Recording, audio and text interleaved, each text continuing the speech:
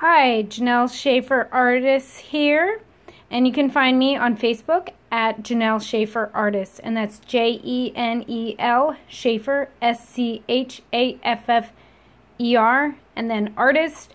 And please like my page, and you can find all kinds of pictures and other samples of classes and a link to my website. So today we're going to do a homeschool art class, and this is painting a watercolor wax resist fruit bowl, and this is a sample of what we're doing.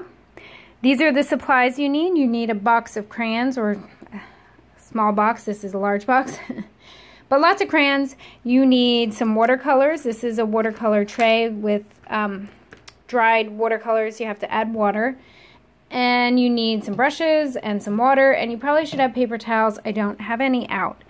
I like to use art journals that have a ring binder, and they have thicker paper that you can use for watercolor projects. You just can't use something that's thin like watercolor, or not water, computer paper, because it won't hold the water. And just another note on this, I like using journals because if your kids are doing art often, you can save their art in a journal. It's easy to save and store and display, put on a bookshelf, versus hundreds and hundreds of papers that are just randomly scattered about. So here we go. We're going to do this project. So step one, and I'm holding my camera, so I'll do the best I can to be still. We're going to draw the bowl. Okay, simple drawing, and you're going to go back over the bowl. I'm using purple. You can choose any color you want.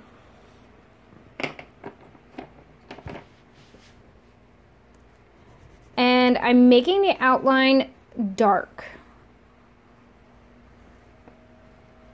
Because we're doing wax resist, you have to press kind of hard with the wax crayons. So now I'm going to just shade in part of my bowl. Not all of it, because wherever there is white, that will absorb the paint. So I'm going to make a little bit of a back part of my bowl, and I'm going to add some like pink over here.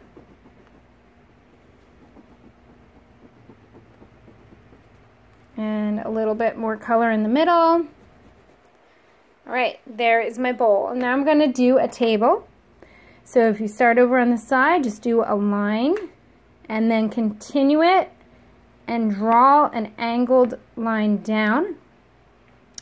Put a shadow under your bowl. And then you can just kind of shade in parts of the table. I'm going to take a lighter brown and add some of that. And it sort of seems like I'm scribbling. I'm not coloring too carefully. It will look really nice once the paint has been applied. Okay, so far, don't want to put my feet in there. So far, table and bowl. Now I'm going to do the apple. So it's sort of just like a heart shape. I'm going to color in part of my apple, and I'm going to make a stem and a little leaf, and then I'm going to do a banana on this side,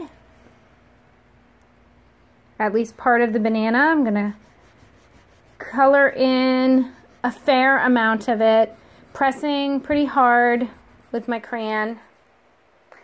Behind the banana, I'm going to do a set of grapes here.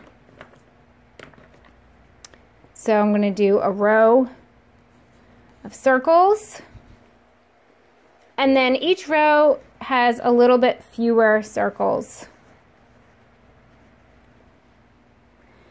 And then I'm going to color in between my circles, kind of filling that space in.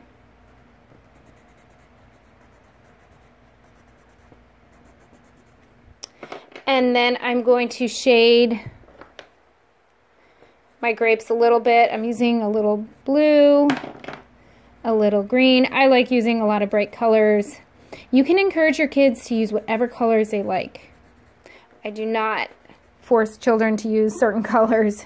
Let them choose. Okay, and then I have a space here, and I'm going to put a carrot because I have room for a carrot. I'm going to shade in part of it and then make a carrot top. And there is my drawing. Okay, and now I'm ready to paint. So I have my water over here, and I am going to get some purple paint, and I am just painting right on top of this bowl, the whole thing, going over top of all of the crayon. And if you're noticing, I have a larger brush. I would say for a child to use a slightly larger brush than a teeny tiny brush. You know, sometimes when you get those watercolor sets, they have those horrible little skinny brushes. You can buy bigger brushes, they're not that expensive. Now I'm going to paint the table, and I'm going to use like a burgundy. And again, I'm just going right on top of the crayon. And you can see the crayon just like kind of pop. And I love that effect. It's really fun. That's why it's important to press hard with the crayon, because you don't really get that effect if you haven't pressed hard enough. So now we have the bowl and the table. I'm going to come up, and I'm rinsing my brush almost every time. And I'm going to paint my apple.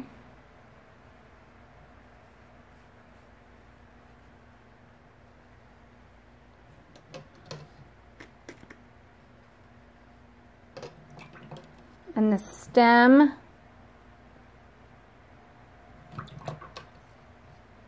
Now you might want to use a teeny brush for like the stems, but I'm pretty good at using a large brush.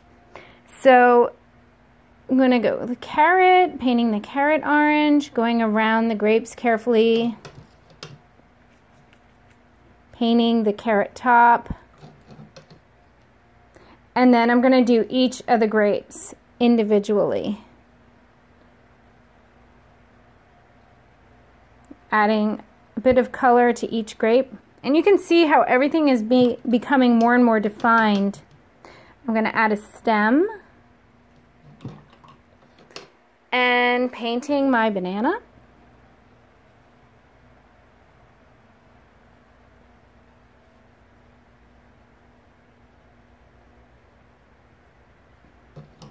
And there you go. Finished project. Looks great. And last little thing you can have your kids do is initial and date it. And I have kids sign or initial their art because it gives them a sense of ownership and pride.